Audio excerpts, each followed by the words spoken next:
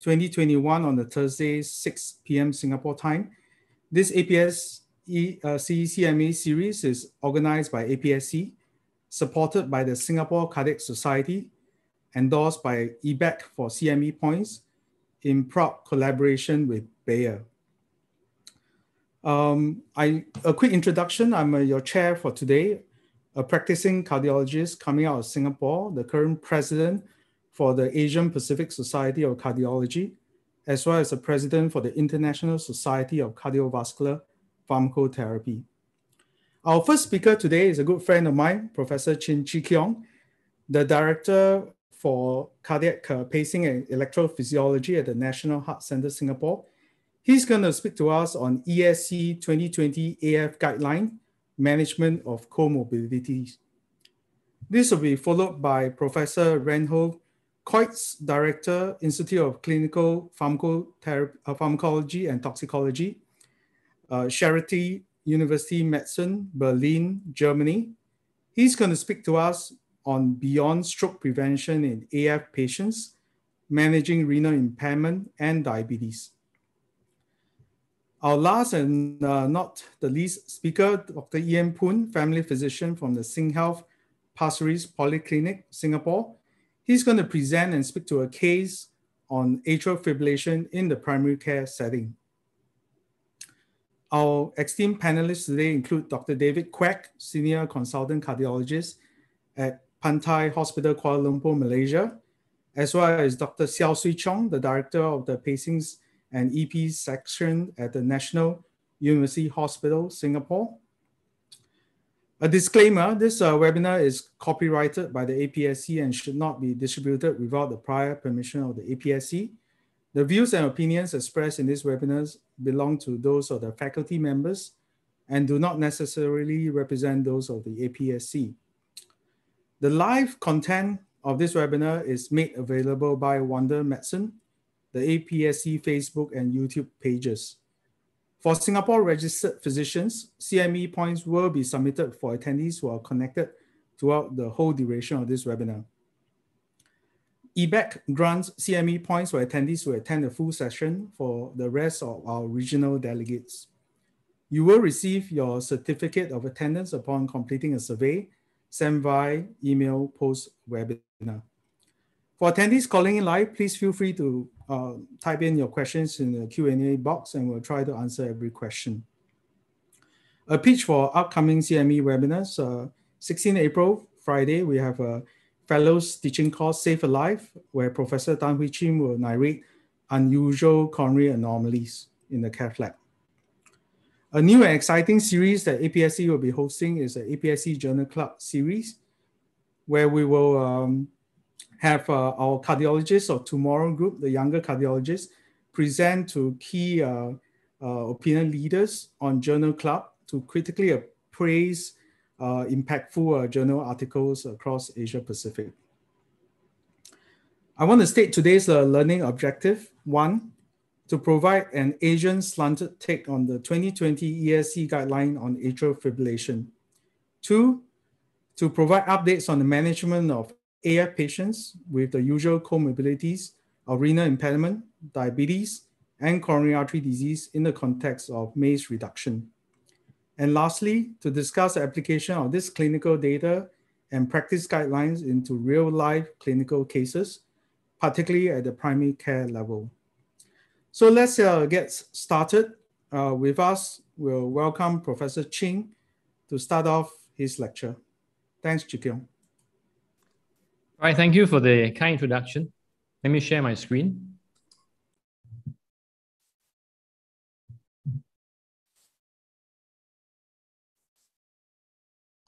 I hope you see my slide here. Yeah, we see it clearly. All right, so thank you for the kind introduction. My task is to talk on the management of comorbidities in patients with atrial fibrillation with an update or focus on the ESC 2020 Atrial Fibrillation Guidelines. We know atrial fib is an increasing phenomenon. We see more and more patients with atrial fibrillation. These are the projected prevalence of diseases in the years to come. We know that it will increase because our population ages, and we will see more of these patients with their comorbidities. And why do we need to know or treat atrial fibrillation? It's simply because patients with atrial fibrillation are at increased risk of adverse outcomes. You will see that they have a observational 1.3 to 3.5-fold increase of death. They are at increased risk of strokes. The risk of stroke is 5 times that compared to friends or folks without atrial fibrillation of the same demographics. And of note, the strokes they get are often worse than those without atrial fibrillation. In 20 to 30% of patients with AFib, they do suffer from LV dysfunction or heart failure. There is a description of cognitive decline or vascular dementia in this group of patients with atrial fibrillation. We do know that depression, impaired quality of life, unexpected or unscheduled admission to hospitals or visits to your clinics occurs in 60% of patients, and there is an increased rate of annual hospitalization rates. Now, there are numerous factors for atrial fibrillation. This is an interesting disease or a disease that involves participation and care of doctors across the whole spectrum. You have the role of cardiologists. If they have valve disease, they have heart failure, they have CAD, vascular disease requiring aggressive use of statins, reduce cholesterol level. You have the acute physicians, acute management physicians, if they go into acute illness or surgery triggering atrial fibrillation. And of note, we need the help, and the role of a family physician is often underrated. We need them to help treat patients with atrial fibrillation, with hypertension, diabetes, chronic renal diseases, lung diseases, sleep apnea, obesity, smoking, increased alcohol consumption, and such. So it is a disease that really requires doctors from full spectrum.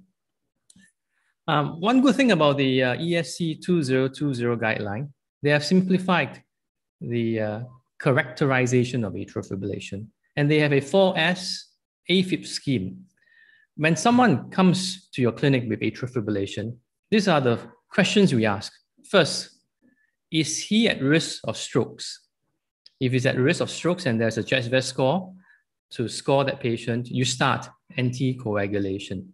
Number 2, how bad are the symptoms?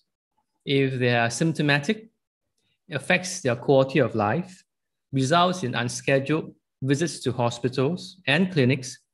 You may want to titrate the medication to improve quality of life, reduce symptoms. Third, what is the severity of AFib burden? In those with paroxysmal type of atrial fibrillation, how much of the time are they in atrial fibrillation versus how much of the time they remain in sinus rhythm? And of those in persistent atrial fibrillation, is their ventricular response well controlled? How much of the time do they spend in silent or asymptomatic rapid ventricular response? Because those factors predict increased risk of adverse outcomes such as heart failure, the reduced effort tolerance, quality of life, and such. And lastly, we ask, how bad is the substrate? How bad is the underlying causes that leads to atrial fibrillation? Hence, the role of comorbidities, the role of imaging to determine atrial cardiomyopathy, whether the atrium is enlarged, whether there is fibrosis, whether there's dysfunction. And there are numerous modalities to assess the severity of substrate. The most commonly used would be a transthoracic echo. Transesophageal echo may be used through CT and cardiac MRI, and biomarkers may play a role in assessing the severity of the substrate. And after assessing the substrate, we treat this patient with an ABC pathway. A, anticoagulation to avoid strokes, and I won't go into the details. B, for better symptom control, and we will need to regularly assess their symptoms, their quality of life, optimize their rate control, consider a rhythm control strategy in those who will benefit from it, and last, treat comorbidities, cardiovascular risk factor management. That includes diabetes, hypertension, CAD, heart failure, lifestyle changes such as reducing weight if they're obese, regular exercises, reduction of alcohol, etc. And all these three could be done simultaneously or in parallel. Now, not every AFib patient is the same. This data is born out of the Garfield AFib in the cohort 1. And you see that the mean age was 70, hypertension in about 4 in 5 patients with a mean age of 70, strokes occurred in 1 in 10. They have CAD, they have CCS, they have peripheral vascular disease, they have diabetes. 1 out of 5 have diabetes in this Garfield cohort. And 1 in 3 patients may have smoked or is a current cigarette smoker. Hence, we really need a multidisciplinary team to look after patients with atrial fibrillation. Let me start with some of the lifestyle measures. Obesity is associated with an adjusted risk of atrial fibrillation. You will see in this chart that those who are obese has the highest rate of cumulative incidence of atrial fibrillation compared to those who are normal or underweight, as shown on this chart. They also increase the risk of ischemic stroke and thromboembolism and death, even when the mean CHEST-VASc scores is adjusted for both men or women. You'll see that there is a low deflection point at about a BMI of 27, where beyond that, the hazard ratio increases for strokes in men as well as women. Clearly, obesity is a risk factor for atrial fibrillation. And it is shown that if someone is able to maintain or sustain weight loss, it is associated with significant reduction of AFib burden and maintenance of atrial fibrillation. You could see on this chart, weight loss more than 10% versus weight loss maintained at this rate. You'll see that the ablation-free, drug-free AFib burden in this study is much better with those with a sustained weight loss. You will see the same chart in B. Weight loss of more than 10% versus the rest has a highest total AFib freedom period on follow-up. Now, what about alcohol use? Now, alcohol excess in a meta-analysis is shown to be a risk factor for incident AFib, as well as bleeding in anticoagulate patients, with a ratio of about just close over here. You could see that in this meta-analysis, excess alcohol increases the risk of incident atrial fibrillation. Of note, there is a recent New England Journal paper looking at 140 adults with atrial fibrillation and regular alcohol consumption of more than 10 standard drinks per week. They managed to recruit them and randomize them to an abstinence versus a control arm. Abstinence means no alcohol for 6 months for someone who's been drinking 10 standard drinks per week versus control. Though it's a small group of patients, between 70 between each group, you see that the AFib recurrence rate in those who abstained from alcohol was 53% compared to 73% in those who are uncontrolled, who continued the regular tipple at the end of the day with a p-value of 0.005. And the mean percentage of time in AFib during the 6 months period was 0.5% versus 1.2%. So alcohol does have a role in incident atrial fibrillation, does have a role in reducing the recurrence of AFib, and has a role in reducing the percentage of time in atrial fibrillation. Good news, the data suggests that caffeine consumption is not likely to cause or contribute to atrial fibrillation, but the heightened state of awareness may increase the sense of palpitation when one is in atrial fibrillation. We also notice that in patients who are active, moderate exercise is associated with beneficial effects on cardiovascular health, but the incidence of AFib increased with vigorous physical activity. With this report, those who are marathon runners has an increased risk of atrial fibrillation of up to 1.27, hazard ratio. It seems that too much of a good thing may not be too good for atrial fibrillation. Moderate exercise is beneficial. Now, these are some of the things that we really rely on our primary physicians to help control or help achieve a good outcome. Patients with hypertension have a 1.7-fold higher risk of developing atrial fibrillation. It also adds to the complications of atrial fibrillation, in particular strokes, heart failure, and is a factor in Hasblat score. So strict blood pressure control, in addition to anticoagulation, if indicated, is important to reduce the risk of ischemic stroke and perhaps intracranial hemorrhage. The treatment of blood pressure, hypertension, or the BP guidelines is consistent with current guidelines, aiming a BP of 130/80 and below to reduce adverse outcomes. Of note, if they require some rhythm control, we would avoid sotalol if they have LV or left ventricular hypertrophy or due to the risk of proarrhythmia. And this is the new or updated guidelines in ESC 2020 AFib guidelines, that the attention to good BP control is recommended in patients with AFib, with hypertension, to reduce AFib recurrence and strokes, a risk as well as bleeding risk. It's a class 1 level evidence B recommendation. Now, we do know that heart failure is a thromboembolic risk factor in AFib. We are not too sure which is the chicken or the egg, but we do know that in patients with heart failure, if it's reduced ejection fraction, the pressures changes in the left atrium may lead to adverse remodeling, enlargement of the left atrium, formations of scars, raised pressure in the left atrium, and that could reduce and trigger atrial fibrillation.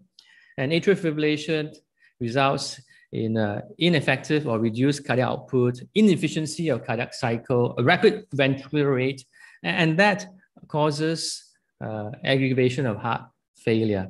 In someone with normal EF, he may tolerate the loss of atrial kick due to atrial fibrillation, but really, someone with reduced EF, he probably would benefit from atrial systole that contributes to effective cardiac output. So heart failure is a known risk factor, and one promotes the other. We do know that chronic coronary syndrome increases the risk of AFib by about 60%, especially reported in patients with acute coronary syndrome. And factors are multifactorial, be it the effect or the interplay of comorbidities, as well as ischemia at the atrium, changes of pressures within the atrium during acute coronary syndrome. They all have an interplay that results in increase of atrial fibrillation. Diabetes too.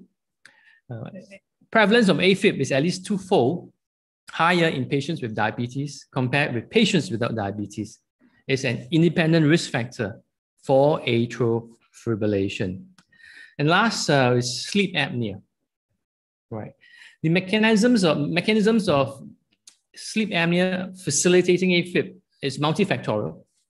It includes intermittent nocturnal hypoxemia, hypercapnia, changes in the pressure within the thoracic cavities, in the pulmonary arteries, the pulmonary veins, perhaps transmitting changes of pressures to the atrial, changes or imbalance of sympathovagal stimulation, oxidative stress, inflammation, and neurohumoral activation.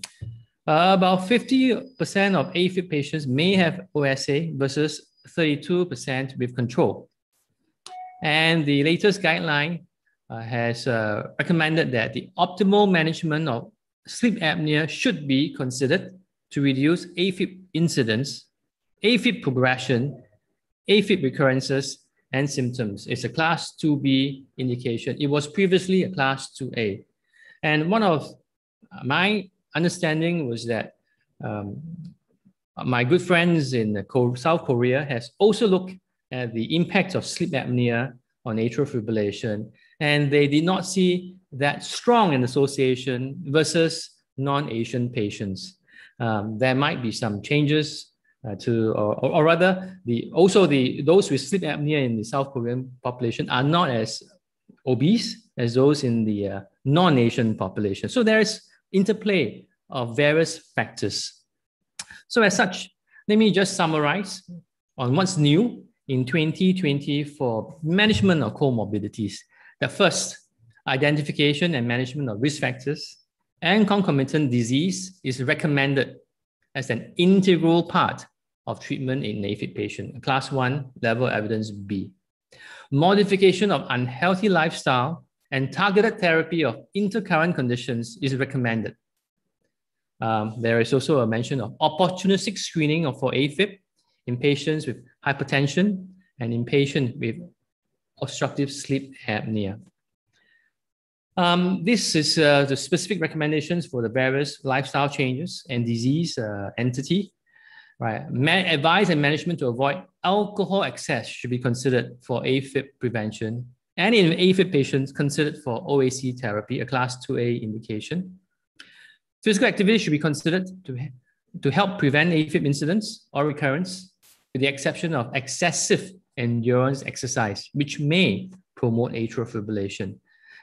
These are opportunistic screening in patients with OSA, as well as a repeat of what was mentioned previously, that a 2B recommendation was for optimal management of OSA in patients with atrial fibrillation. With that, well, thank you for your attention. Thanks, Chee Kiong. That was an amazing and very succinct summary of a lot of stuff coming out of the latest ESC 2020 AF guidelines. Now, I want to take this opportunity over the next couple of minutes to contextualize some of the pointers you've given into the Asian context. I think we want to address the elephant in the room. The elephant in the room, based on your 4S ABC algorithm, really is the bleeding that I think in Asia, a lot of people are very fearful of when it comes to AF stroke management. So perhaps I can ask opinion from Dr. David Quek. What is your view on the assessment of bleeding, and how should the folks look at bleeding risk assessment when addressing anticoagulation stroke risk? David, please. You're muted, sorry. So I think you're absolutely correct. I think in Asia, particularly since we have sort of a historical understanding that among Asian, let's say East Asians, there's a higher risk for intracranial hemorrhage. There's always been this fear that when you start a patient on any anticoagulant, that you may actually increase the risk of bleeding. I think what we have known, and I think they've got a lot of recent reviews, which was done in Korea and in Taiwan, they actually showed that this is actually not the truth, and that in fact, if you can actually reduce with the NOAC in particular, you can actually reduce the risk of not just stroke, but also intracranial hemorrhage. So I think this is a thing that we need to get across. And I think this is where the primary physician actually plays a role. You need to convince the doctors as well, the patients, and that this is really not the risk. Is it useful to look at their Hasbled score?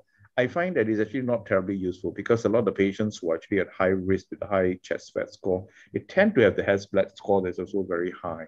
But I think it is true that if you have a patient who has got proneness to falls and all that, you have to be a bit more wary. And I think patient education is going to be very important. Thanks. That's what I say. Yeah. So just to rehash, I think the idea for AF management is always stroke prevention. And the bleeding risk assessment, whether it's Hasbled, is to let you be aware that these patients may be at high risk of bleeding, but it's not a caution against starting anticoagulation. It's just to watch out for bleeding. I think that's always been the intent for the guidelines. I want to move on to Professor Coitz. In terms of what you see as a guideline for blood pressure targets of less than 130/80, what is your advice? Is there any subgroup that is not suitable to go low for BP control?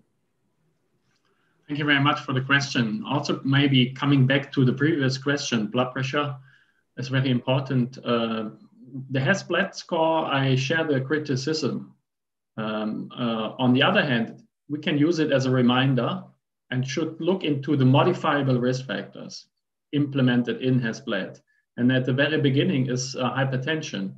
Originally, the parameter is systolic blood pressure over 160. Actually, when you look at the data, I'm speaking also as the president of the European Society of Hypertension, it's not so convincing, the data and the blood pressure control, even within the studies. One problem is already blood pressure measurement, also proper measurement. So I can encourage also the family physicians. The blood pressure measurement is very important. You can do it also with novel oscillometric automatic measurement. Important is that you do repetitive measurements, 3 at least. If possible, if there's a huge variability, even more so. But nevertheless, I think the target, less than 130 in the guidelines, I would confirm and appreciate the target still, even though I think we need more data, prospective data, on optimal blood pressure control during anticoagulation and with proper blood pressure measurement implemented in the studies. If I may add, other important modifiable risk factors, also speaking as a clinical pharmacologist, are the concomitant drugs. On top of the list, the NSAIDs, I think, increasing the bleeding. And that we should carefully investigate. Even also some, in Asia, herbal medicine, traditional medicines, sometimes we do not know whether they are harmful or protective. I think I would encourage also family physicians to take a complete history of all the drugs. Another drug that actually increases the bleeding risk, a class of drugs, is the antidepressant drugs. Sometimes we need to use in patients with depressive symptoms. Serotonin reuptake inhibitor increase the bleeding risk twofold. Sometimes we cannot avoid, but if we have to use these drugs, it's even more so important to take care of the other modifier risk factor. And the last I would like to mention also, after Professor Chi Kyung marvelous presentation, alcohol intake, excess alcohol intake, peaks with systolic blood pressure and increases the risk of hemorrhage, intracranial hemorrhage, and that's very important also. Thanks for the pharmacological.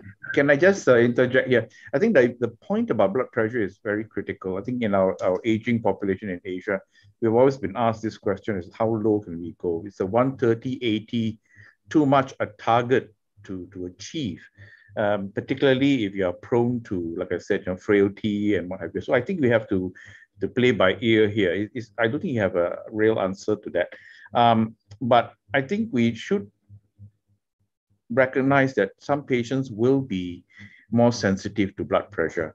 So I think from the physician point of view, if the patient can be encouraged, and I think in Asia, we have a lot of patients who are now buying the very handy home monitoring blood pressure sets. And we actually encourage them to do that. And then they can actually just record it and come and demonstrate to us that the blood pressure at home is actually reasonable. And therefore, we don't over-treat the patients. Because I think falls actually is very important, especially when you're treating AF and you have a NOAC on top. Recently a patient of mine actually had a fall and had a subdural hematoma that presented over 6 months. I mean, these are the things that actually will happen. So I think you have to be very careful. What do you think, Chi Kyung? 130/80, is it too low? I think we probably have to move on from blood pressure. I think it's an important topic, but I just want to hash it up and just conclude that the ESC currently endorsed 130/80, almost sprint-like, but you heard the hesitancy from both David and Professor Coitz regarding endorsing it outright, because I think we have to individualize it in this group of patients who are elderly, multiple comorbidities. I think the take-home message should be that the blood pressure control should not be bad, but how low it goes, whether it's to the sprint, you probably have to individualize it. So we move on. So the next question I want to ask is opportunistic screening for AF in our subgroup of renal impairment, hypertensive, and diabetic. So Swee Chong, should every of our patients have an Apple iWatch Series 4 and above? What does it mean by opportunistic screening in your mind? Yeah, I think if you have shares in Apple, then certainly the answer will be yes.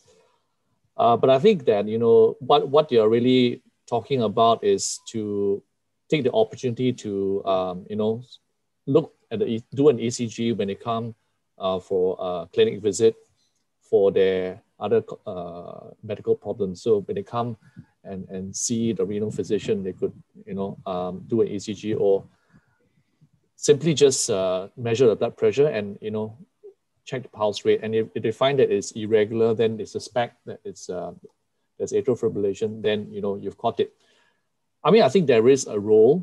It is helpful to do that, although the pickup rate will necessarily be pretty low, right? I mean, because you're talking about, 10 seconds of monitoring over, such a long period of time when you're not actually looking. There have been some studies done on all this opportunistic screening for AFib in the community. And I think they have reported pretty good success for the community outreach kind of thing. And I think it's better than doing nothing, right? I think there are a lot of people with AFib out there who are not diagnosed. Thanks, Wee-Chong. I think in the at-risk group, we really depend on our primary physician to at least feel the pulse properly and really pick it up and do an ECG when required. So I just want to hark back to a question before I go back to OSA, which was an interesting topic. Ian, I saw on Chi Keong's curve, 27 BMI is where the curve takes a steeper dive upwards for males more than females. Do you endorse a BMI of 27 for Asian obesity? Because there are some rough gauge between like 23, 25. Now I see for AF particularly is 27. So the thing is AF aside, AF aside, right, WHO's recommendation for being overweight for Asians is actually 23. Any BMI more than 23 is already considered overweight. Any BMI more than 27 is obese. Now this is independent of whether there's AF or not. I mean, obesity is an independent risk factor for any cardiovascular disease. All right. I mean, I know this talk is about AF, but obesity is simply a risk factor for many conditions, and they also, many of them have metabolic syndrome. So it's not just if you have AF with OSA, then go and look at the BMI. It's you go look, you go out in the streets and you look around, you can probably identify these patients who have a BMI more than 27 just by looking at them. All right. But of course, in a primary care setting, right, it is routine that anybody with cardiovascular disease get their weight and height and blood pressure measured even before they come to see us. And we can monitor and we can trend this over time. So it's not just like at this point of time, but if let's say your BMI is 27 and you're gaining weight, that's bad. All right. No matter what you say that, I'm eating right and I'm exercising, and then I ask them, so how do you gain weight then? All right. Then you need to explore a little bit more. So absolutely, weight is a very big issue for public health. And more importantly, Chi Keong's point then was that a weight loss, not just the weight alone does improve outcomes. I think it also modulates the risk factors for hypertension, diabetes control. So Chi Keong, I want to get back to the sleep and OSA and cardiovascular patients. I think in a lot of reported series in this subgroup is almost 50% of patients have OSA. But in your AF patients, I understand that AF or heart failure is a contraindication to level 3 sleep study. So are we going to refer all our patients to the ENT or sleep physicians? So most of the sleep study or obstructive sleep apnea arise from non-Asian patients. And as mentioned, in my interaction with my South Korean colleagues, they do not find that a robust association with OSA and atrial fibrillation. And it's multifactorial. Asian patients are not as obese, perhaps, that's one, and the mechanics are a little different. So I do not routinely send them for sleep study. I would ask if they have any symptoms, very, very gross assessment of symptoms of sleep apnea, daytime somnolence and such. If their spouse or their partner is with them, whether they snore excessively at night and they have breath holding attacks or behavior at night, then I'll send them. So that's my current practice. I have not systematically or routinely sent someone for sleep study yet. Thanks, Chi Keong. Just maybe I summarize, then we have to move on to Professor Coyte's talk. For sleep apnea in Asians, what I learned from our recent webinar with our respiratory physician is this. 50% of the severe obstructive sleep apnea patients in Asia are not obese. So you can't really say that they're obese and therefore you screen for them, and they're not obese, they do not have. So you look out for markers like refractory hypertension. And screening criteria in Asia works better with the stop bang criteria rather than the Epworth score. So these are some of the peculiarities in Asia. The other thing is that if they do have AF or heart failure, you have to suspect central sleep apnea, and a simple level 3 sleep study is probably not suitable for this category of patients. But in a lot of Asian studies, we get mixed results. Up to 50% of our patients could have adverse outcomes if they have concomitant moderate to severe sleep apnea. So it's a huge problem as part of the cardiometabolic spread, and we'll discuss further in our subsequent lectures. So now we're going to ask Professor Coitz to start his second lecture on AF and other comorbidities.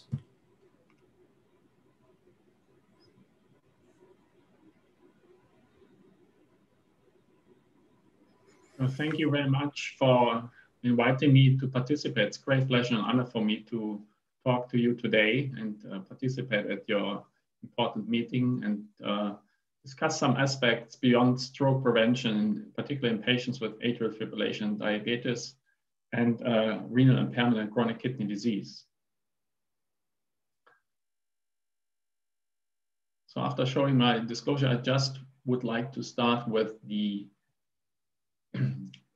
prevalence of diabetes. We have seen already some data. It depends on how you look into, if you look into the RCTs, NOACs, 23 to 40% prevalence of diabetes and AF.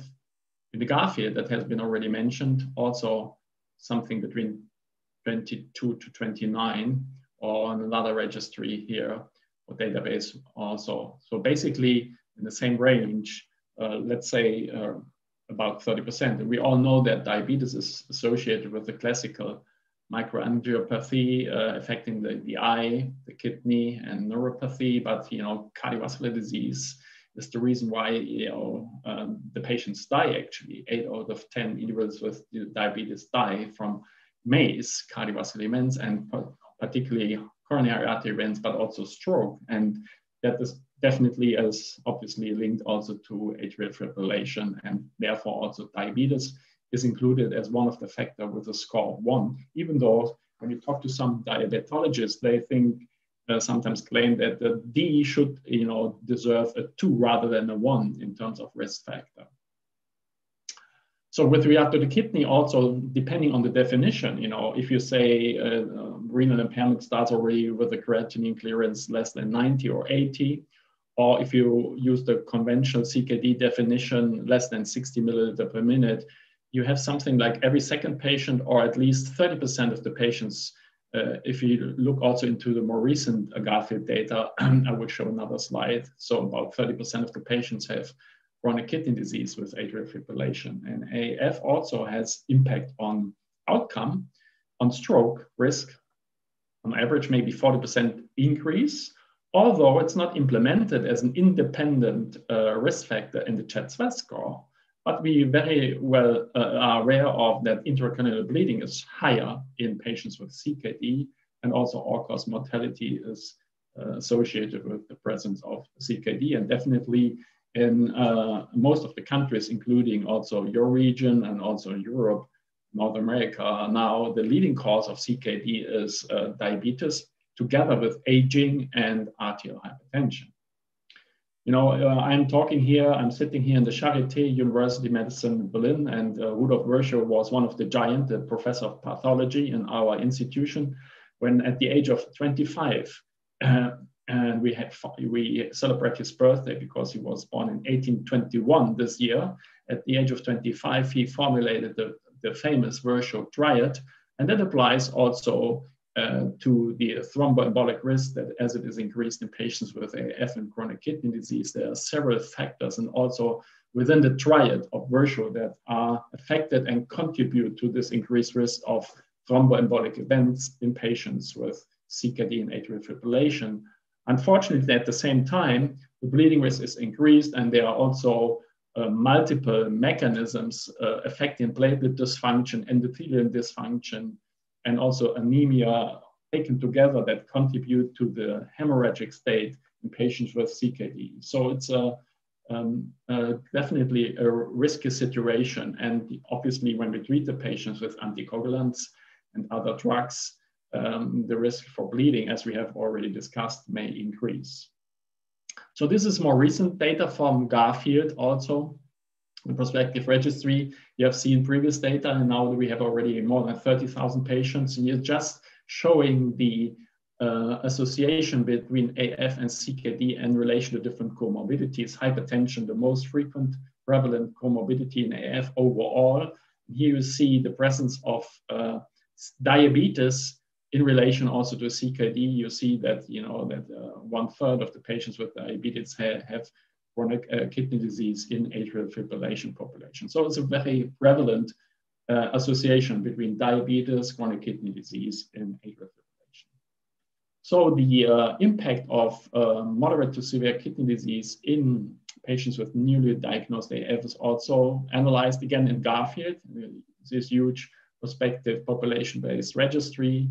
And if you compare to the patients without CKD, Asians with the rest of the world, there's actually in the patients with comorbid mild CKD is an increase in risk in patients for mortality in the rest of the world population, but not with the Asian population. But in patients with moderate to severe CKD, you know, the risk is substantially increased in patients from Asia. So highlighting again the clinical importance of CKD, and that we should manage CKD and, very importantly, prevent the development of moderate to severe CKD in this population. So beyond the classical outcome in patients with diabetes, in terms of reduction of MACE and reduction of major bleeding, here's a registry, a real-world study showing from the United States the impact of a NOAC, in this case rivaroxaban, compared to warfarin or BKA. You see no significant difference. If anything, a trend to a better improvement with the NOAC, but obviously also the reduction in intracranial bleeding, not significant, although always we see 40 to 50% reduction in bleeding in the patients also at high risk with diabetes. But another aspect I do not want to go into detail is also the protection of the limbs, the major adverse limb events. And you see that you see here a clear benefit in those patients that are treated with NOAC as compared to the warfarin. And that also brings me to some of the aspects I would like to talk to you beyond stroke prevention, also protecting the kidney. Maybe there are similar pathophysiological or mechanistic background protecting the vasculature, also in the peripheral artery disease as well as in the kidney.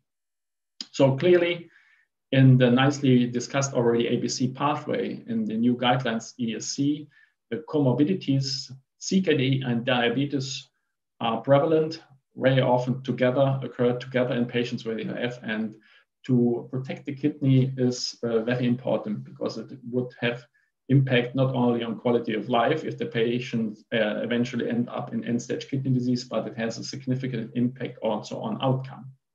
So this is a perspective with regard to the development during the last years in terms of the decrease in renal function over time. What you see here is the decrease in glomerular filtration rate per year, and how we can protect the kidney by proper blood pressure control. Again, blood pressure control also very important for the kidney in patients with diabetic nephropathy. And basically, these are data when we started in the last century, in the 1990s. There was a major development in 2000 when proper blood pressure control and use of RAS inhibitors, ACE inhibitors or angiotensin receptor blockers provided the backbone of therapy, like the treatment of hypertension, also in patients with diabetic kidney disease. And here the dots, you see the single studies. So better blood pressure control protects the kidney So the smaller is the decrease, annual decrease in eGFR over time. And there are now also new game changers here. Everybody's discussing in patients with diabetes and chronic kidney disease, and in the future, possibly also in patients with chronic kidney disease without diabetes. One of the game changers are SGLT2 inhibition, and it's one of the first studies presented here, the Guideline study. You see a further protection, blood pressure control, good blood pressure control on top of RAS inhibitors, further protection of the kidney with an annual decline in the range of 2 milliliter per minute only. And another game changer could be in the future the non-steroidal aldosterone antagonist, finerenone, that has just recently last year been published in the context of the Fidelio study. But what I would like to discuss now is that in patients with atrial fibrillation, how could the type of anticoagulation also impact on this development in terms of deterioration of renal function over time with aging? And could we protect the kidney also by using anticoagulants or by the selection of anticoagulants? And the classical link between vascular function and anticoagulants is very well known. It's brought about by the calcification of the arteries. We know that we have calcification. I will show you next slide in the intima and also in the media, and they share a common pathophysiology, but also some differences. But what is important here in the calcification of the arteries, particularly in the media, and the stiffening of the arteries, is that we have endogenous inhibitors or protectors against calcification. Among those, a major protein is the matrix-Clar protein. And matrix-Clar proteins or Clar proteins are proteins that are vitamin K dependent. And MGP is a vitamin K dependent protein that links us to anticoagulation. And the role of MGP, I think, is clearly shown if we look into a knockout mouse, which is a classical experiment in basic research. So if you have the wild type, you can barely see it, and stain the aorta of wild type mice for calcium, you don't see a red color here, almost not visible. But if you stain in a knockout mouse for MGP, they do not have to protect her against vascular calcification anymore. You see the red staining here, indicating severe calcification. And you see in the Kaplan-Meier curves, these mice die very early after 40 to 50 days because of vascular complications due to the calcification. So matrix-Clar protein is very important. It helps us to protect the vascular smooth muscle layer, the media, against vascular calcification, and may possibly also in the intima and the plaques. So in summary, we have these calcification processes ongoing, driven by inflammatory processes, particularly in atherosclerotic plaques, but we have also the media calcification, and it's highly prevalent in patients with CKD, and the major driver is also diabetes. So in these patients that are prone to develop this type of vascular injury, possibly to use a vitamin K antagonist is not so good. It's not a good idea, because vitamin K will also inhibit the activation of the matrix-Clar protein, because matrix-Clar protein belongs to the family of vitamin K dependent proteins, and it will not be carboxylated, gamma carboxylated, if we treat the patients with a VKA. And if it's not active MGP, it cannot protect as much the vasculature anymore and cannot inhibit calcification. So therefore, the hypothesis would be that the use of VKA would actually contribute to vascular injury and vascular calcification. And because renal function and in the context of diabetes and aging is also driven by vascular injury, is very important. That could also provide a link to chronic kidney disease. So if we put this together, vascular calcification and renal injury, classical risk factor for this is very well known are diabetes, with several factors that contribute to the risk: hyperglycemia, advanced glycation, end products, ECM degradation, inflammatory processes, oxidative stress, RAS activation, and CKD with changes in the calcium phosphate product, vitamin K deficiency in these patients very often occurring, and also in patients on end-stage kidney disease with the uremic toxins particularly. Other demographic factors are increased age, male sex, hypertension, dyslipidemia, and smoking that contribute to vascular injury, calcification, and thereby possibly also to renal impairment. Now, vitamin K antagonists in terms of drug treatment may also aggravate these processes based on the rationales I have discussed with you, mediated by MGP. So in the angiology community, it's very well known that long-term treatment VKA, such as shown in this nice small case control study, where patients in an outpatient clinic have been followed up for many years, and the investigator just looked at simple X-rays of the lower extremities in this matched cohort analysis and compared patients with warfarin treatment and without VKA treatment. And you see just the presence of arterial calcification in the simple X-rays was significantly increased after long-term treatment for more than 5 years in those patients treated with warfarin as compared to control. We also looked into a huge database in Germany and GP patients actually database, and include patients with atrial fibrillation and CKD stage 3 and 4, and just compared the patients that were treated with in the setting of atrial fibrillation with a vitamin K antagonist in a matched control compared to those not treated with vitamin K antagonist. And you see over 5 years again, observation period, accelerated on more severe decline in renal function over time in those patients treated with VKA, possibly linking again the pathophysiology, vascular injury to also renal injury and renal function decline. More recently, an elegant study has been reported from Denmark, looking into 17,000 subjects from Denmark. You know, in Denmark, they have a huge national database where patients, where the subjects had previously with non-pre-existing cardiovascular disease, but because of symptomatic or screening approaches have been analyzed by CT calcium score scans. And then they looked into the database, matched the patients in this setting that were treated with vitamin K antagonist, 1,748 patients, or with the NOAC, 1,144 patients. The mean age in this overall cohort was 67 years.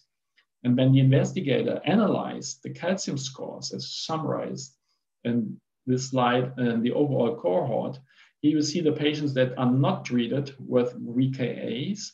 And these are the patients that are under long-term treatment with VKA for more than 5 years.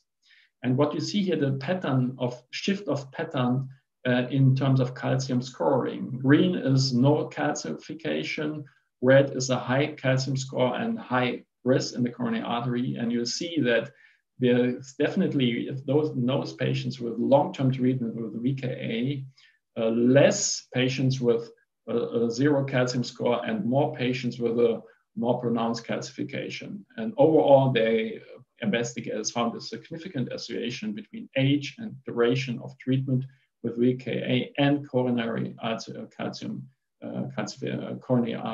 calcification. While not shown because they do not even present a figure in their paper, because there were absolutely no association between CAC and the use of NOACs. So again, supporting the idea that long-term treatment with VKA can lead to vascular damage and impact on cardiovascular risk and also on the kidney. While on the other hand, NOACs definitely could be neutral because they have no impact based on their mode of action, because all the 10A inhibitors are selective for inhibition of factor 10A and dabigatran selective for the inhibition of thrombin. They have no influence on matrix Clar protein in terms of gamma carboxylation, that's obvious. But they may even have some protective effects beyond the classical anticoagulatory effect.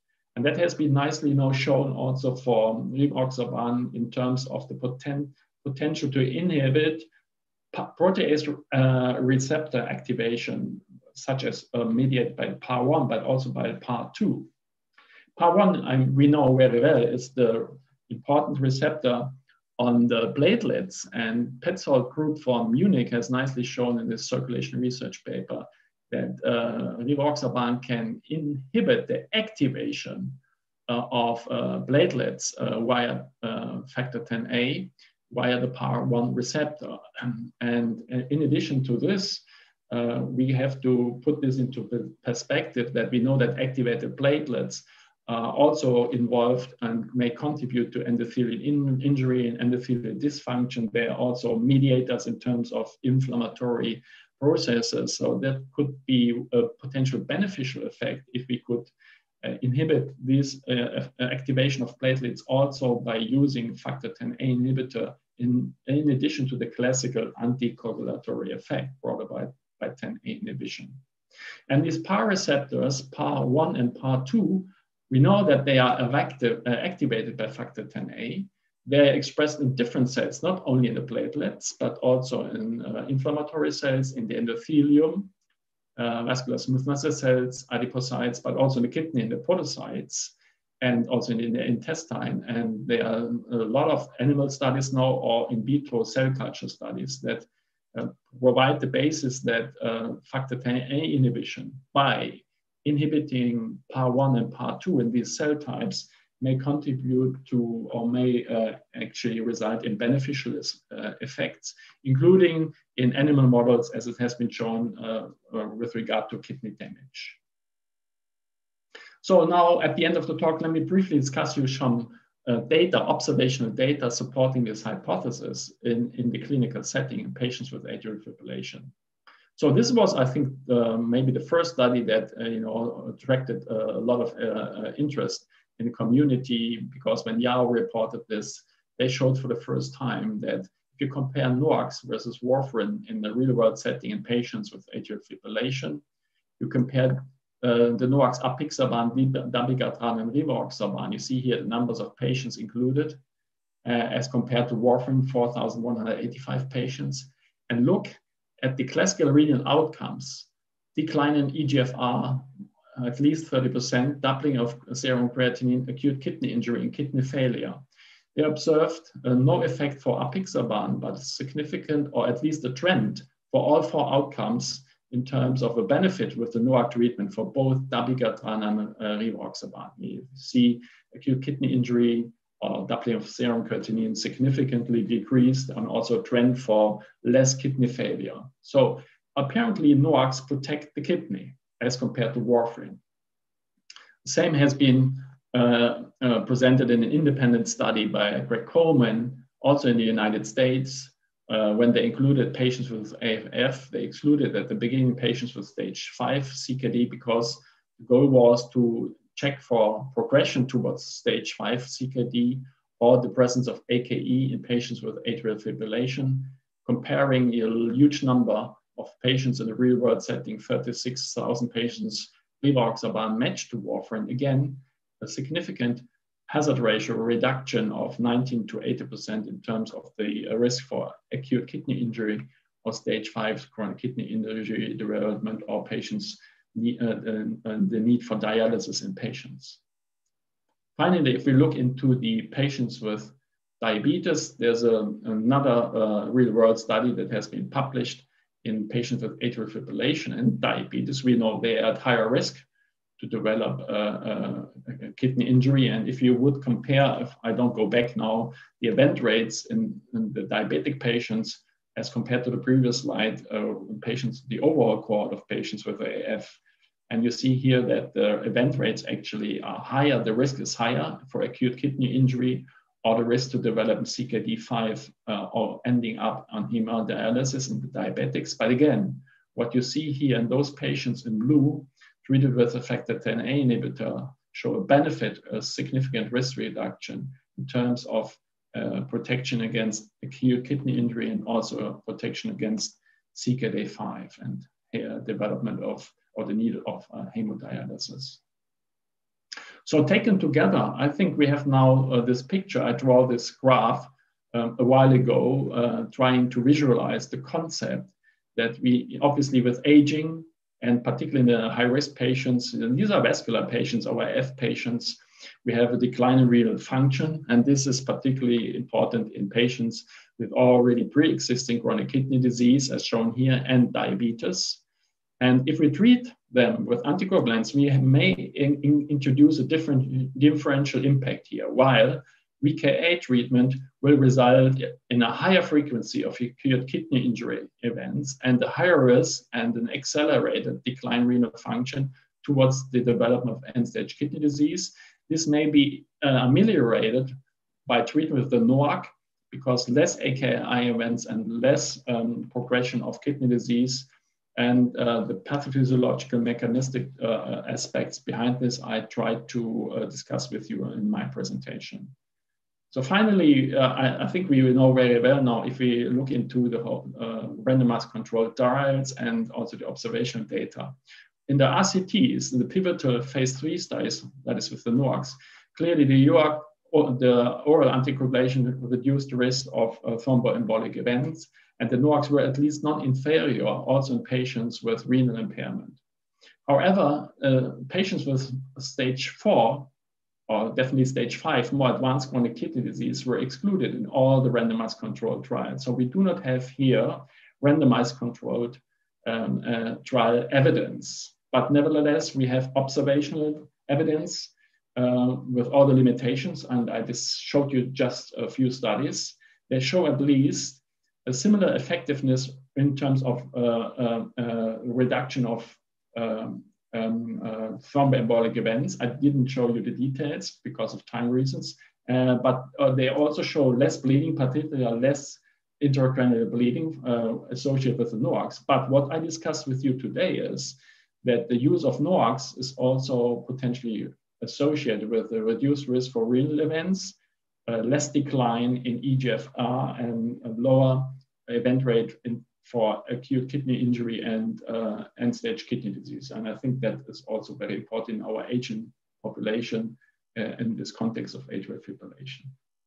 At the very end, I would like to show you one slide, a study we are just analyzing right now. We are waiting for the data. And because there are not so many prospective studies going on, this is a prospective registry. There's a similar registry actually going on in South Korea, the XARINO study. We are doing the XARINO study with some 1,600 patients. And we have there in a non-interventional manner included rivaroxaban patients versus VKA patients, also some patients that are not anticoagulated at the discretion of the physician. First results were presented at the American Heart. The only point I would like to mention here that we have a substantial number of patients with severe chronic kidney disease, less than eGFR. But if we look now how they are treated, and the study is conducted in Europe, we see that the majority of patients, twofold as compared to rivaroxaban group, receive VKAs in this patient group with severe renal impairment.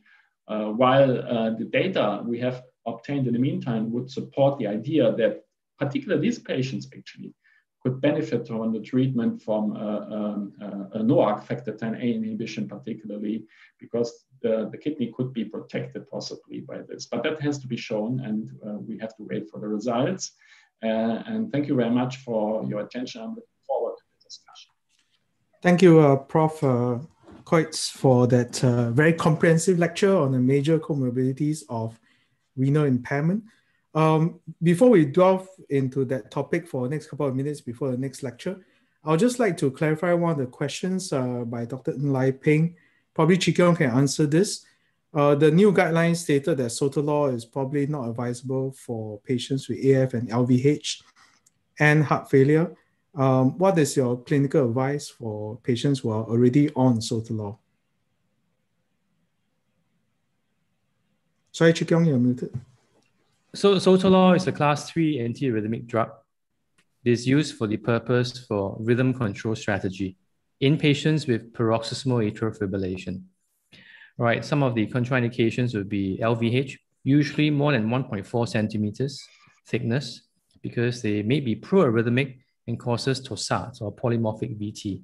Hence, in the use or prescribing of AAD, antiarrhythmic drugs, safety rather than efficacy is a main guiding principle. So in a patient with sotalol, we normally would make sure that the EF is not reduced. There's no LVH before we start someone on sotalol. As mentioned, safety rather than efficacy is the main guiding principle in rhythm control strategy with anti-arrhythmic drugs? Thanks. Over to you, Jack. Yeah, thanks for taking that question quickly. I'd like to then contextualize Prof. Coy's talk into the Asian context and into primary care setting. Ian, I think in Asia, a large percentage of CKD patients are due to comorbidities like hypertension, even more so than diabetes, and particularly in Asia as well, where the control may not be that hot. In a primary care setting, how do you screen for CKD? So every patient with any cardiovascular disease, that means hypertension, hyperlipidemia, and diabetes, they get an annual panel, which would include a renal panel. So they'll do a baseline one, okay, upon diagnosis, and subsequently every year at least. Now, if it's raised, you probably want to do it a bit more frequently because you want to know whether it is something subacute or is it something that's chronic and stable. Because if the creatinine is rising, you should look hard for any reversible causes. Thanks. So also not forgetting a simple dipstick like checking for proteinuria on top of that. I think yes. Yeah, sorry. So included in the panel, I forgot to mention, besides the renal panel, we do an ACR as a standard, screening. Thanks, Ian. I'd like to get some opinion from David after listening to Prof. Coy's lecture. In a subgroup of patients with AF and renal impairment, especially CKD5 or dialysis, are you convinced enough then that the patient should receive NOAC therapy versus warfarin? I think we just actually last week just had a discussion on this with another group. And I think the problem we have is that most of the NOAC studies and the RCTs, they actually excluded those that are on hemodialysis or in class 4B and below. I mean, below the 25, I think, or some are 30 for the EGFR. So because of that, actually nobody knows if it is safe or otherwise. And I think nephrologists are not yet convinced that they should be put on any treatment. So you will see that I think the same study that was actually shown by Prof. Coy's that there are some who are not receiving any anticoagulant anyway. Okay, the only anticoagulation they get is the heparin during the hemodialysis, and then after that they are left on their own. Well, some of them prefer to use warfarin, but I think the couple of studies that I think Prof. Coy has actually highlighted maybe we need to disseminate that more. It looks very promising. I mean, I'm quite happy with the kind of results to see that it is not doing more harm, it's not causing more bleeding, and it may actually improve vascular function. I mean, particularly the lesser calcification, and I think the lesser inflammatory process for the patient. So maybe in the long term, it may help some of the younger, I suspect, kidney failure patients. Thanks, David. I think I hear a lot of maybe in your answer. Yes. So I think unlike the SGLT piece where we probably need a DAPA CKD-like trial to look at heart outcomes for the NOAC piece for us to be convinced. Maybe Chee Kiong can just take this quickly. In the ESC 2020 guidelines, what is the advice to physicians regarding CKD? Well, I must say I don't recall seeing the CKD as in those with stage 4 and below. It sticks to the drug labeling thus far. If someone is stage 4 with a GFR of 15 to 29 or end-stage renal failure, I think the recommendation is still not clear on that because there are data and there are current trials. Maybe I would defer to our esteemed speaker. I think this is a relevant question because I think FDA did approve the use of apixaban based on non-randomized data. I'm going to direct this question at Professor Coy, but rivaroxaban, apixaban, quite similar pharmacodynamics. Some MI stakeholders are quite split on the safe use of it over warfarin in the end-stage renal failure hemodialysis subgroup. So perhaps Prof. Kurtz can give some advice on its use in the dialysis patient. Yes, first of all, it's very important. We have to differentiate dialysis versus non-dialysis, okay? The question on dialysis always comes up. I would like to answer, I'm happy to answer this. I have a clear personal view on this, but this is not the important question. The important question is for the huge population with severe chronic kidney disease, increasing population, less non-end stage kidney disease, less than 30 milliliter per minute. They have been excluded from the RCTs. There are no planned RCTs. So we have, unfortunately, to rely on observational data. But we have a lot of now observational data, and they show in totality the same result. The effectiveness in terms of thromboembolic events reduction is similar compared to warfarin or VKA. The bleeding risk is reduced. And the new data we have, I've shown to you, is that even the kidney will benefit from the NOAC treatment. This is observational, and we hope we can add with some data on this. The dialysis question is also very important, but it's not the major question, because the dialysis question, I mean, my personal answer is the question to anticoagulate or not is unclear. And that's also in the guidelines. Yeah, that's the key question. And there's only one study ongoing, only one registry I'm aware of registered in the database in France that are addressing this question. And in terms of a small safety trial, 850 patients, anticoagulation versus placebo, no anticoagulation. Also, we have to realize that the dialysis patients are very different and heterogeneous. The Asians are different from the Europeans. A young patient on dialysis with glomerulonephritis, atrial fibrillation for whatever reason, but good health status, low vascular injury, is a different patient from an end-stage kidney patient after with diabetes and hypertension, etc. So also very difficult.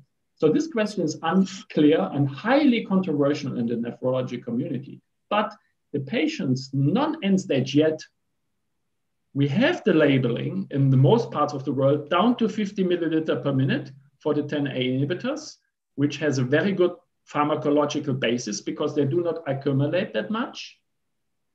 And therefore we have observational data because they are available in the market. And the observational data, as I told, or I discussed, similar effectiveness, less bleeding, potentially protecting the kidney. That's the data we have. And we will not see randomized controlled trials in the near future, unfortunately. So thanks, Prof. Coates. I think just to quickly recap, I think the dialysis group has always been excluded in all the trials, especially the renal failure. And there's so many differences. It's quite heterogeneous. There's difference between hemo versus peritoneal dialysis, etc., etc. So I like the answer that we don't know. So I think we probably have to have more discussion and really has to be individualized. And the guidelines are as well unclear because there's not enough good evidence. So I apologize to Ian. We have only last 15 minutes. I'll ask Ian to present his case and probably just narrate to the case itself so we can have a discussion right to close out today's wonderful session. Thanks, Ian. I'm going to share screen. Can you hear me? Yeah. Yes, Ian. Okay, so share and so with the limited time that I have, let me see if I can do this. Yeah, we see Mr. K on the screen. Yeah. Okay. So anyway, so I'm a family physician from Singapore, so that's the context. And I'm just going to discuss this hypothetical case that we may encounter in the primary care.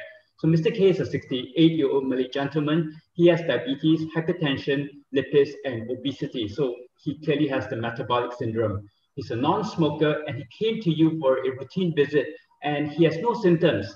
But he says that sometimes when he measures his blood pressure at home with his digital blood pressure set, he gets on and off errors where the blood pressure the set doesn't give him a reading, it just gives him an error. Okay, and last week he happened to borrow a Fitbit from a friend, and he said that it said something abnormal about his reading, but he wasn't sure what it was, and he didn't bring the watch with him. He's known to be to have some mild anxiety. So he's a fairly well-controlled diabetic. He's not on a lot of medications. His A1C is 6.9%. His blood pressure is well-controlled, and his LDL is 1.8. right? And this was his ECG when we saw him. And you can quite clearly see that the QRS complexes are irregular. You don't see a P wave, and the baseline is also irregular. So this patient has atrial fibrillation. So as mentioned before, the incidence of atrial fibrillation is increasing. A study in China in 2015 showed that the prevalence of silent atrial fibrillation is about 3.5% in those more than 65 years old, and many of them have no symptoms. Atrial fibrillation accounts for about 17% of our stroke locally in Singapore, and the risk increases with a higher CHA2DS2-VASc score. And it also is a risk factor for heart failure and vascular dementia, as mentioned before. And diabetes, hypertension, heart failure, obesity, age, and hyperthyroid are all risk factors for atrial fibrillation. So it was mentioned before about screening for asymptomatic atrial fibrillation. So if you look at the European guidelines in 2016, that was 5 years ago, it does mention that at least for those more than 65 years old, you might want to just screen for asymptomatic atrial fibrillation with either an ECG or with a pulse check. And I think it was mentioned that the pickup won't be great because you're only screening for about 10 to 15 seconds, but it's better than nothing. And I would say that from personal experience, we do have some pickups of asymptomatic atrial fibrillation if we just bother to check the pulse of our patients when they come in. And sometimes nowadays, with all these digital blood pressure sets, we forget to check the pulse of the patient ourselves. Now, I'm not sure if you're aware that many of our blood pressure sets actually have an atrial fibrillation detector. So these are two very common brands that we have in Singapore, the Nissi brand and as well as the Omron brand. And you will see on their box, right, both of them actually have a atrial fibrillation detector, but doctors and patients need to be aware of it because when the indicator comes out and you don't know what it means, you could sometimes just ignore it or dismiss it, right? And of course, now with wearable devices, right, we mentioned about the Fitbit, and sometimes a Fitbit can also pick up atrial fibrillation. So what have we learned so far? That atrial fibrillation is often asymptomatic and increases with age. And we should consider a pulse check in asymptomatic patients, especially if they're more than 65 years old, or with other comorbidities such as a stroke. Okay, and various home monitoring devices can pick up atrial fibrillation, including digital blood pressure sets, as well as the Apple Watch or Fitbit. Okay, and sometimes when the home blood pressure repeatedly indicates that it cannot record the blood pressure, it may be due to atrial fibrillation, especially if the atrial fibrillation is fast. And we should not just say, oh, it's a defective machine, right? We might have to investigate a bit further. And even if you do the ECG and it's normal, if there's enough suspicion to suspect that there may be atrial fibrillation, for example, the patient complains of repeated palpitations that last for more than a few minutes, you might still want to refer the patient for a Holter or telemetry, especially if he has cardiovascular risk factors as well, as we realize that atrial fibrillation increases with all the other cardiovascular diseases. Okay, so what do we do next now that we have diagnosed atrial fibrillation in the primary care setting? First of all, we need to assess how stable the patient is. What are the symptoms? Is the patient breathless, dizzy, low blood pressure, very high blood pressure, very fast or slow heart rate? If the patient is stable, then we want to risk score the patient using the CHA2DS2-VASc score to decide whether the patient should be anticoagulated or not.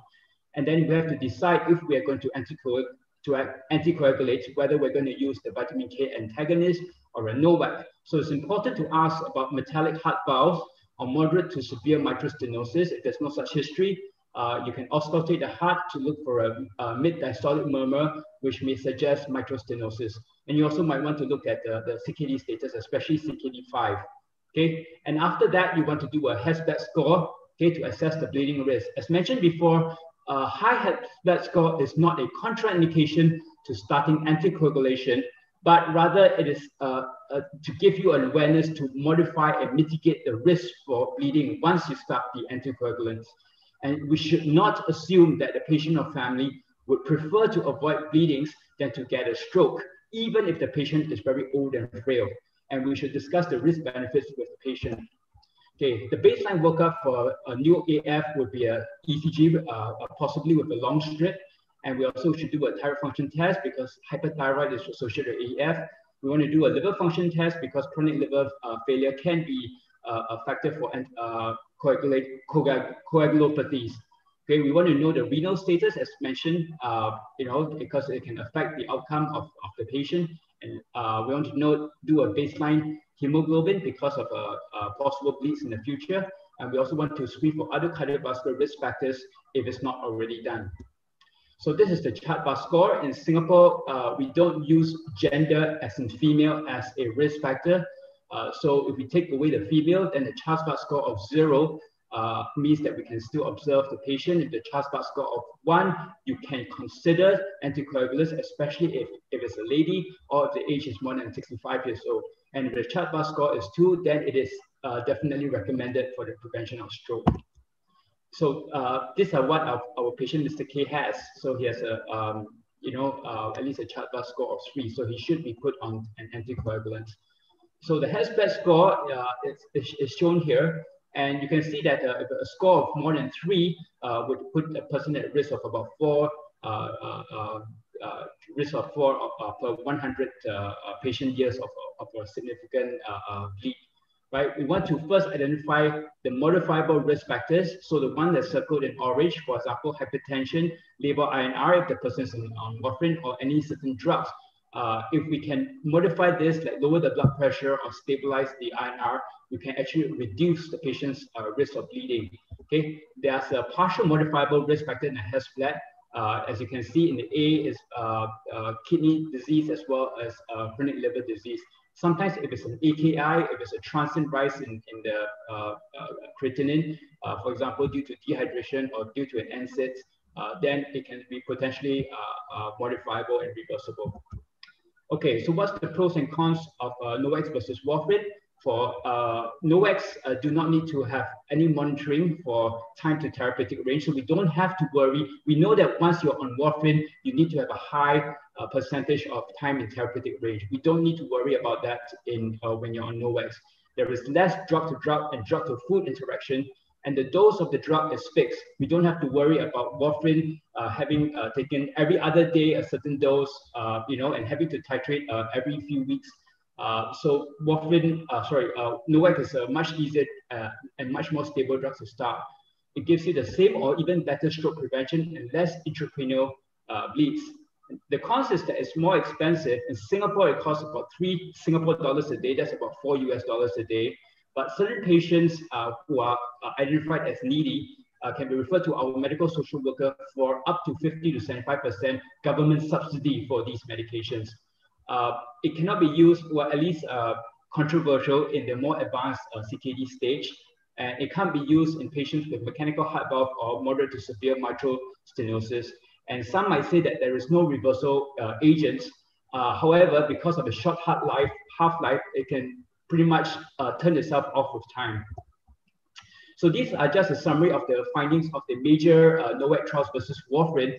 And you could see that across the board, all NOACs were either equal or better than warfarin in all these aspects of safety. Okay, and specifically, all of them resulted in less intracranial bleeds versus warfarin. Okay, so Mr. K was put on a NOAC, but unfortunately, 3 years later, he developed an NSTEMI. And so what do the guidelines say about antiplatelets and anticoagulants post-PCI? Well, you can see that if you are on the 3 medications in your triple therapy, there'll be a lot more bleeding, right? So, but if you are on less, then of course you have to balance against the thrombotic risk. So in general, NOAC regimes bleed less than the BKA regimes, and dual anticoagulants, or should I say antiplatelets plus anticoagulants, would bleed less than triple. But although there is a numerical increase in the number of thrombosis, but it did not reach statistical significance. So this is the summary of the guidelines. Of course, as to how long each therapy, whether it's triple, dual, or monotherapy for anticoagulants and antiplatelets after PCI, it also depends on, number 1, the thrombotic risk, as well as number 2, the bleeding risk. But as a general guide, for the first month, person will be on triple therapy, that is on an anticoagulant. and a dual antiplatelet, which is a P2Y12 inhibitor plus aspirin. Then up to 6 to 12 months post PCI, they will just be on the P2Y12 inhibitor, for example, clopidogrel and the anticoagulant. And anything beyond 1 year, they can just be on the anticoagulants. Okay, so what's the learning point so far? NOACs are still preferred over vitamin K antagonists because they result in less bleeds. And if a vitamin K antagonist is used post PCI, then because they are also on the antiplatelets, they need to be, their R needs to be kept at a lower range of 2 to 2.5. And sometimes that is like threading a thread through a needle. It can be pretty hard to maintain a patient in such a narrow therapeutic range. Triple therapy should be kept for up to a month, and then subsequently dual therapy up to a year. And thereafter, you can take off the antiplatelets and just keep the patient on anticoagulants. Okay, that's my last slide. Thanks, Ian. That was wonderful, and you summarized a lot of points there. And I think you did it very accurately. Just a quick rehash. At APSC, we also endorse CHEST VAS score rather than CHEST VAS, just to make it simpler. So we took gender out of it based on our consensus statement across Asia Pac. I just maybe like David to answer this question from Dr. Ng Lai Ping again. When the patients are dropping in terms of the eGFR, going down to CKD stage 5, do you then switch a patient out from NOAC to warfarin? Well, normally, if I have a patient like this, I think it depends on the patient. Some of the patients will either, I give them the risk-benefit ratio. I mean, there's really no data on that. But very often, you know, I'll just ask him if he feels comfortable to continue. And if they want to continue, they would do that. I'm not terribly concerned about the you know, whether to stop the NOAC in particular, okay? Because I've got very few patients now on warfarin, to be fair. The question is, I'm actually enlightened by Prof. Kreutz that, you know, in this category of patients, you may actually benefit the patients. But again, there's no data on those who are in CKD5 and who need hemodialysis. So sometimes I liaise with the nephrologist, and more often than not, they say, what are we trying to do? You know, maybe we have no data. They're a bit worried about bleeding, then we will probably have to stop it. I mean, this is from a practical point. I think nobody can give you the real answer. I'm not sure how Prof. Kreutz will address this. Yeah. Thanks, David. So we run out of time. So I'd just like to quickly summarize that question again. So if the GFR drops and you have been conscientiously monitoring renal function, firstly, I wouldn't advise a switch, but you do have to dose adjust when the eGFR falls within the range. So that's important. And also be more concerned about more regularized monitoring, figuring out the cause for the drop in eGFR, etc. But I personally don't think there's great value in switching. So I think we'll come to an hour. For the last round, I would like each of our panelists to state their learning points for our audience for today. Just 1 point to take home. So I'll perhaps start out with Chi Kiong first. Chi Kiong, a learning point for our audience to take home today before I summarize. All right, learning point is that it is you need multiple disciplinary teams or professionals to look after patients with AFib very well to achieve the outcomes that you desire. David? My real learning point personally for me is that I've actually learned to understand that from Prof. Kreutz that perhaps, you know, we can use a NOAC more safely in the stage 4 to 5 sort of CKD, although the evidence is not so robust right now. We have more confidence in it. Thank you. Prof. Kreutz? You're muted, sorry, Prof. Maybe you can unmute yourself. If you take care of your patients with AF, think about the kidney. It's important. And also for any drug monitoring, if I may say, we need to know the kidney. And in also what David mentioned, you know, I would not include stage 5. I would say in those patients down to non-end stage kidney disease, which would include stage 4, we have now observational good evidence that supports the use of NOACs, particularly 10A inhibitors. Thanks, Prof. Ian? Okay, my take-home message is that atrial fibrillation is getting common and many of them are asymptomatic. So family physicians should really look out for them actively by checking the pulse. And also that I think that we need to raise our confidence in starting and managing NOACs, because I know a lot of my colleagues are a bit apprehensive about starting and continuing NOACs because it's relatively new, but I think it's been around for long enough. So start getting confident in using NOACs.